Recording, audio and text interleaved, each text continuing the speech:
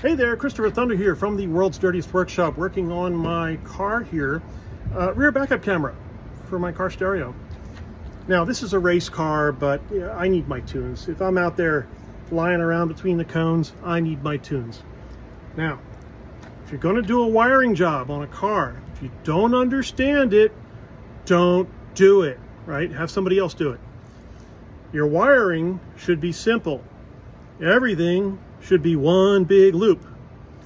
The labels should match your connectors. Doesn't always match the color. I mean, this is a ground wire, it's blue, and this is a hot line, it's red. Okay, close enough, right?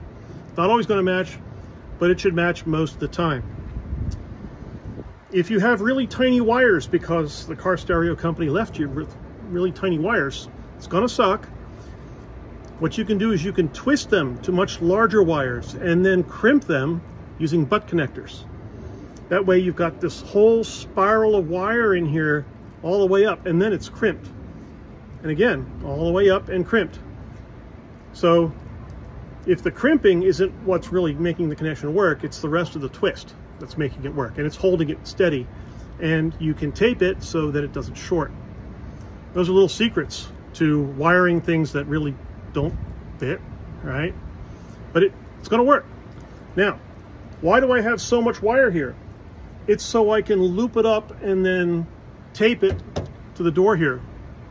But I knew when I was going in that I was going to have about a foot of extra wire here. Make sure you have about a foot of extra wire when you're doing your cutting, because you never know when you're going to cut something and, oh wait, I didn't want that, now I got to fix it, right? Maybe it's behind a seal or it's twisted around another wire or something, and oh, I can't put it back together now. Well, give yourself plenty of room, because you can't uncut stuff. You cannot.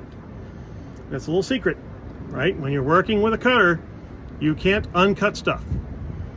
Think once, think twice, think 3 times, and then cut it, right?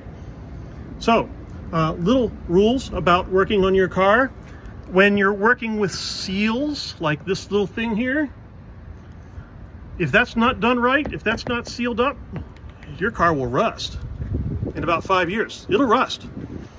So if you have old seals, make sure you use a really good sealant and that you let it dry and that stuff is sealed up so water doesn't get in there. Really important stuff when working on your car. Thanks for watching me, Christopher Thunder, from the world's dirtiest workshop. Bye-bye.